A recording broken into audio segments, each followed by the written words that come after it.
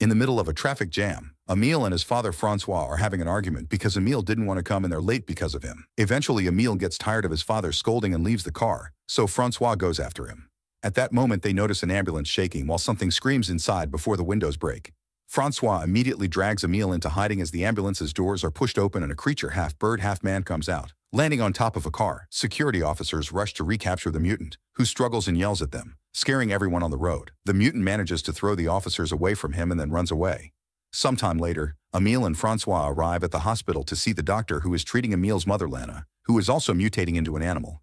It turns out that for the last 2 years, many people all over the country have suddenly started mutating into more animalistic forms, and most of the time they end up being very violent. Authorities are trying their best to catch them all and keep them in specialized institutions, where the mutants are kept calm with sedatives while they're studied, hoping to find a cure. Most people are scared of the mutants and want them to be locked up. Emile doesn't want to see his mother because he's become wary of her since she accidentally scratched his face, but Francois insists she's still family.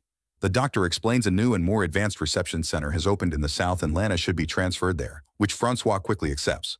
He wants to move there with Emile so they can start a new life, away from the judgment of people who already knew Lana. When they enter Lana's room, Emile notices all the scratches on the walls and doesn't go too close. Francois does sit with her and talks to her, believing it helps, but Emile doesn't think she can understand anything they say. Some weeks later, Emile, Francois, and their dog move to their new home by the forest. Soon Emile starts going to school, and when the teacher introduces him to the class, Nina asks too many questions. Emile decides to lie and says his mother is dead before explaining his scar was caused by lightning. Later that night, a huge storm strikes the town. The power goes out, and Emile is woken up by the noise caused by the wind and the lightning. He goes to check the window and is startled by a creature looking into the house, but as soon as Francois brings back the power, the creature is gone. The next day, they receive an emergency call and rush to the local lake, where the police and the firemen have closed up the area. It turns out the storm has caused an ambulance to get off the road and crash into the lake, and when they see a cop retrieving the body of a creature, Francois fears the worst. This was the ambulance that was transporting all the mutants to the new center, and now half of them are dead while others have escaped. The cops hold down a desperate Francois as he yells for his wife, but Officer Julia assures him they haven't found Lana's body, so she must be somewhere in the forest. Once they return home, Francois starts hanging some of their clothes on the trees around the house, hoping the smell will guide Lana to them. The next day during class, the gym teacher sends the class to play tug of war, and Emile's whole team immediately falls to the ground except for him.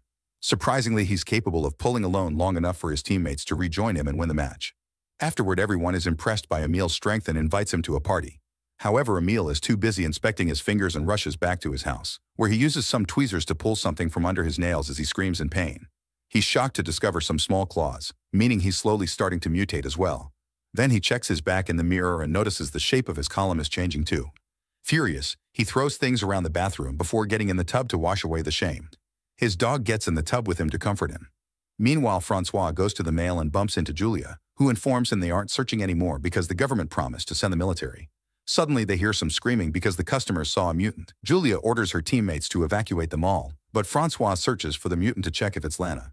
The creature turns out to be a squid mutant that only wants some fish to eat, and when she notices she's been found, she throws a box of shrimp at them before running away.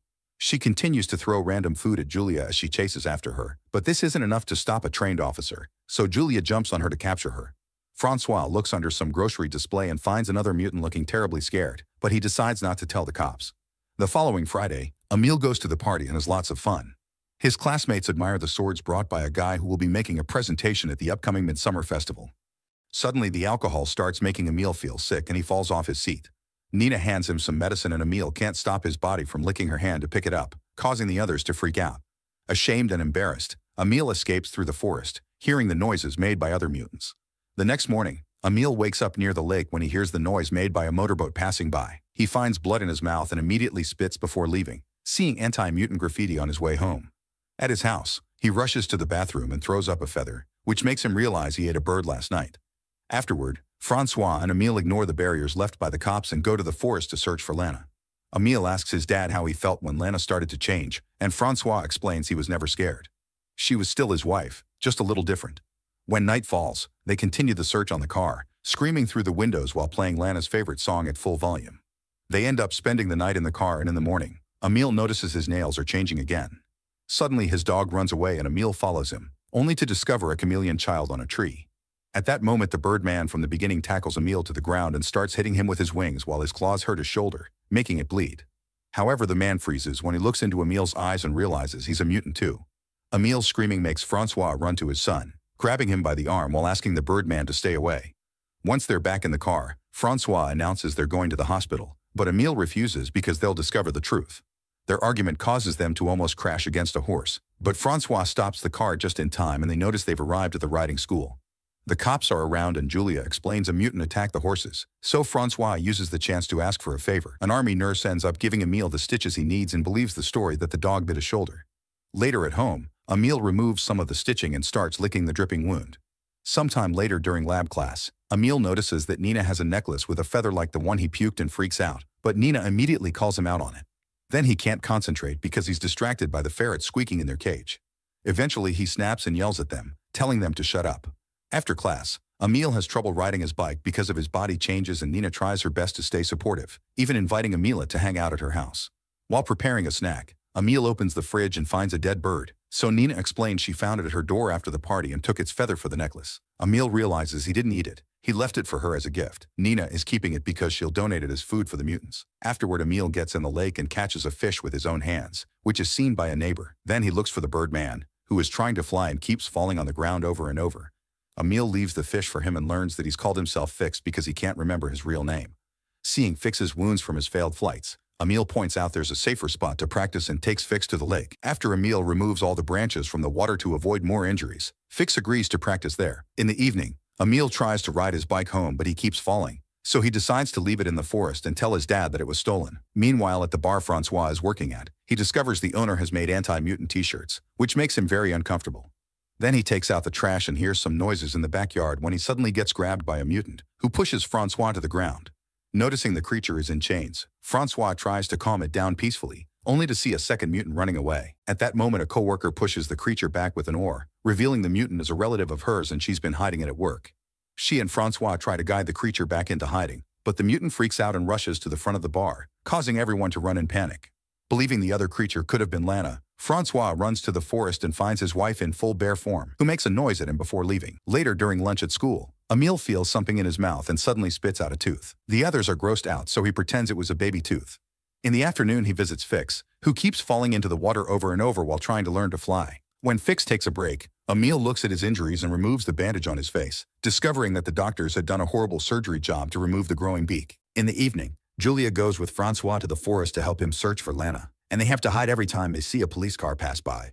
In the end, they don't find any creature, but Francois is shocked to find Emil's bicycle. When he returns home, Francois discovers the bathroom sink is clogged, so he removes the pipe to empty it.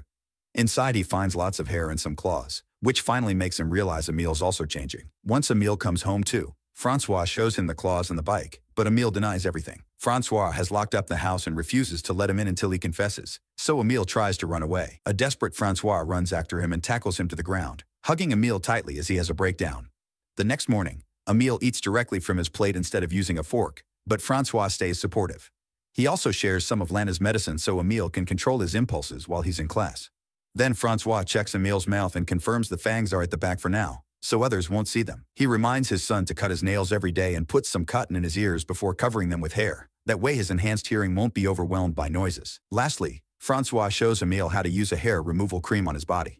Later that day, Emil chats with Nina on the phone while taking a walk outside the house.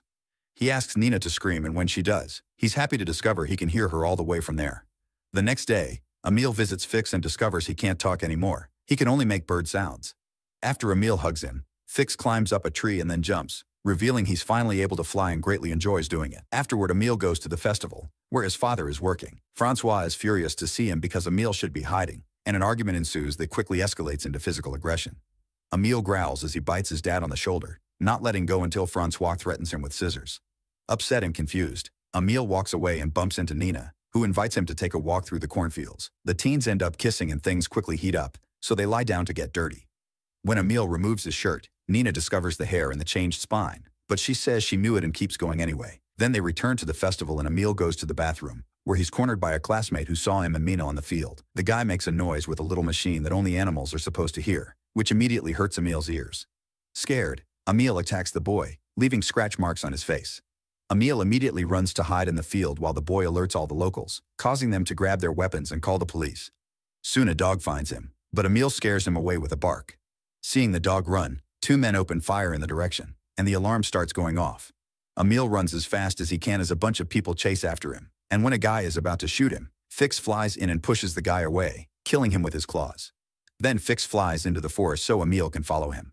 A police car chases after them too, and Emil crosses the lake to stop them, but the frustrated men open fire from across the water and sadly hit Fix. Emil immediately rushes to his friend's side and cries as Fix dies in his arms. Minutes later, Francois and the hunters find Fix's body but no Emil in sight. Meanwhile in town, a large mutant is sneaking around while the army trucks make their way to the forest. The next day, Emil stays hidden in the forest eating any fruit he can find. In the evening, he climbs a tree and joins the chorus of nocturnal creatures with his own howling. The following night, a storm hits the area so Emil hides inside a cave.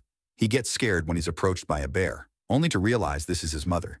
They bump their foreheads together to acknowledge their love for each other. Then Lana leaves, wanting her son to follow her. Emil does so and discovers tons of mutants living together in harmony, including the chameleon girl. At that moment he sees flares shot through the sky, meaning the army has found them. Emil and the other mutants try to run and hide, but the soldiers are using the painful sound so the creatures can't do anything other than drop on the ground in pain and be captured. The only one that escapes is the chameleon girl, who uses camouflage to hide.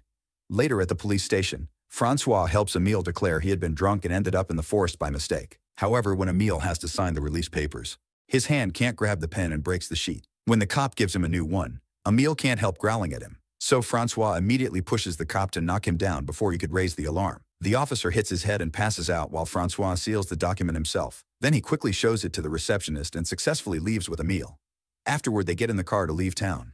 Soon the police start chasing them, but Francois promises Emil he won't go to any institution and drives as fast as possible, going through a fence to reach the forest. Then Francois tells his son to run, and Emil does so as he howls in happiness. Make sure to subscribe and turn on notifications so you can watch more videos like this. Thanks for watching.